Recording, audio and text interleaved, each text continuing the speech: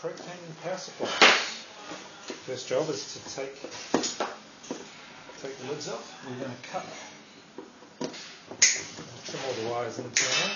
We're only going to keep a couple of the 12 volt and a couple of ground wires coming out. And we're going to bridge the green, is it power good, to ground. Is that what it's supposed to mean? I'm not too sure, but it's I think it's pin 16 from memory. This green wire here on the main ATX connector, that needs to go to ground, so the power supplies will just power up and stay powered on. And we'll do that internally, just to get rid of all the wire mess. These are all recycled power supplies.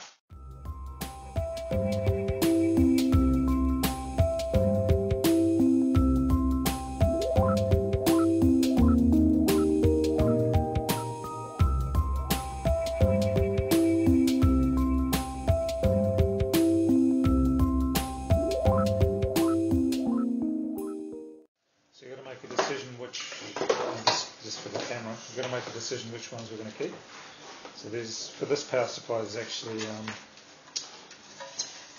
two 12 volt rails, one with 15, or both with 15 amp. So what I'll try and do on this one, as you know, we only need one rail. This is going to be the second power supply for the bed. Just keep one rail on this one. I think they're joined internally anyway. I'll just keep a few extra blacks in there, right? Yeah, I usually keep 2 extras, so you'd end up with 6. I'll do the same one now.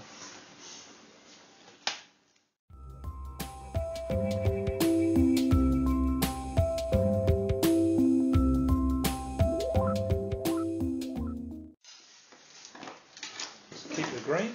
We're going to join that to black. The power supply will just stay powered on. Try and trim them as short as possible so they don't short out.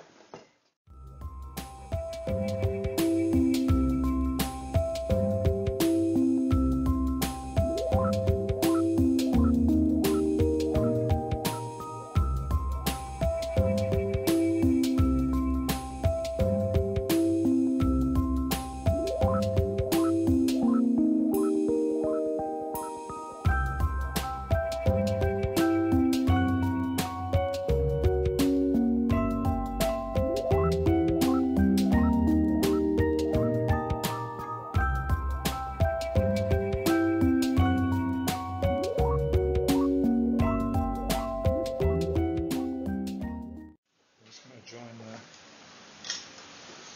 black and the green. That's a bit fancy.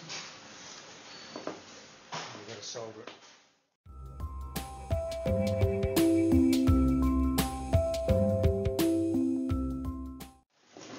So that one's prepped for soldering. So here we have one of the finished power supplies. Well, it's not quite finished. We've still got to put some solder on here. Put a little bit of a heat shrink over here so it can't short out to anything. But what we've done is chopped. You can see we've chopped all the wires close to the board as possible, so that there's not much chance of it shorting out on anything. And we've just left in this case, four 12 volt wires and 4 ground wires, and 1 extra ground wire for the grounding of the power good. So that's ready to be soldered. The reason we're leaving 4 wires, just to go through that, the conductors in here are only really good for about 5 amps per wire. So 5 amps times 4 is about 20 amps, which is all we're going to need out of it. So ready for the next step, which is soldering. So here we are, we're just going to solder these 2 wires together, the power good and the ground. Hopefully we've got enough heat in the soldering on now.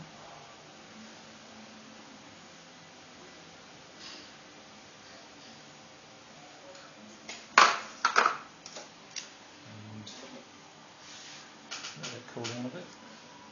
Let's trim it off.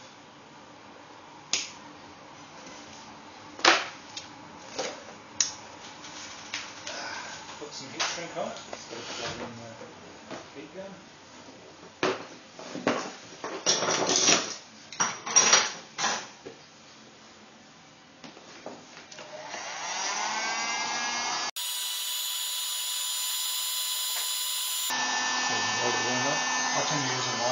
nice and informed on the video. That's cheating. So now we're just going to reassemble the power supply. We'll reuse the shroud to keep all the wires neat. Whack the cable tie on there. Make sure the cables are sort of a similar length, so if it puts pressure on it, it'll sort of come at the same speed, the same. There's no extra pressure on any of them. Right, assemble it. Okay, next job we're going to mount power supplies on the base. So just first of all, just sort of position them so you know where they're going to go. Gives you a good idea. I'm going to leave enough room so I can put the cords don't stick out past the edge of the board. So I'll leave about 70 mils. I've already set up my linear. Just got to wait for the pencil.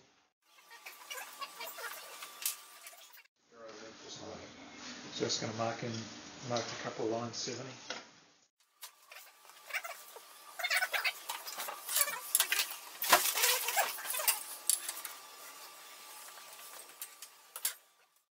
So I'm just going to reference everything off these two lines now.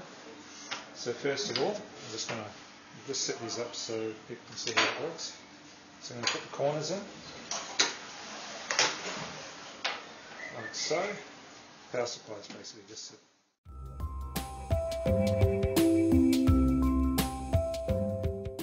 So that's how we're going to set it up. So I usually just start in the back corner, like so. Okay, here we are. We're just going to mount the power supply. So we've got a couple of screws. Just make sure they're not too long, they don't go through the bottom. And we're just going to put that in the corner.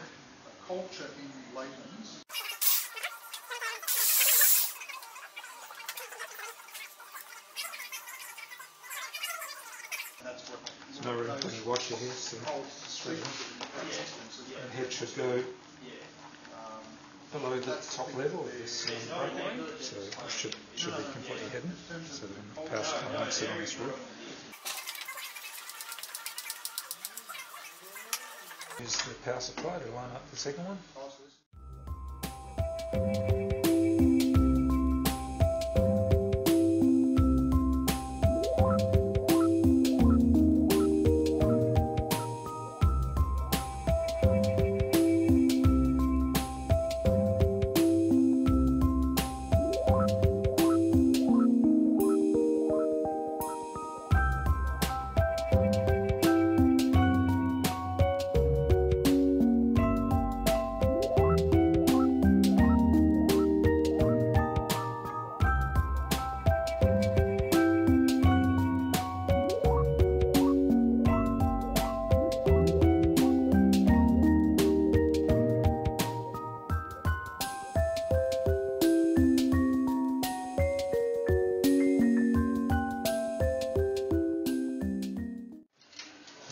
Done. So next stage we're just going to clean up the electronics board. This board will sit in front of and hold the electronics. So first step is just going to clean up the edges. Take a bit cut with a circular saw so the edges are a bit sharp. So just use your deburring tool again. Well, I know what to do now, so I can show you.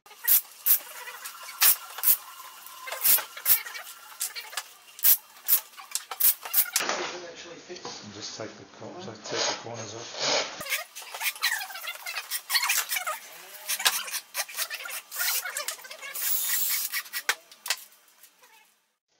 Okay, so the next step, we're just going to mount the back plate for the electronics.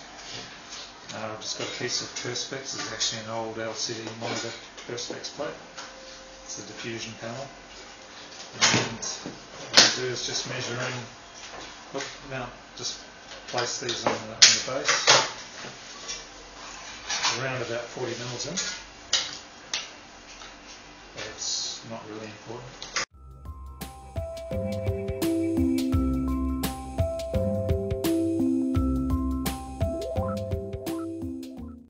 And we just got to make sure that's sort of lined up, and we'll just measure across here. The distance for equal on the bottom. We're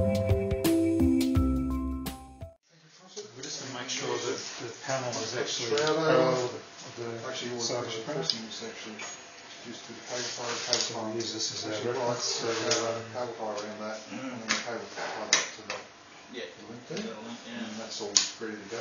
240. That's really solid, trimmed over. 240, it's looking pretty good. So I'll just mark the position. Pretty straightforward. I'm just marking the positions. Yeah, I've got it.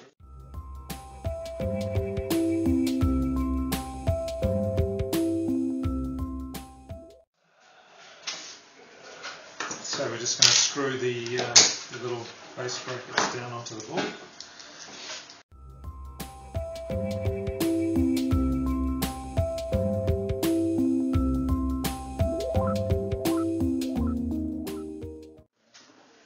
And then we can just place our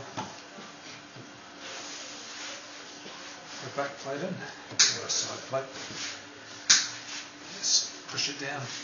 And I don't usually, you can put a screw through here or from this side, but I don't usually bother because it's pretty firm in there.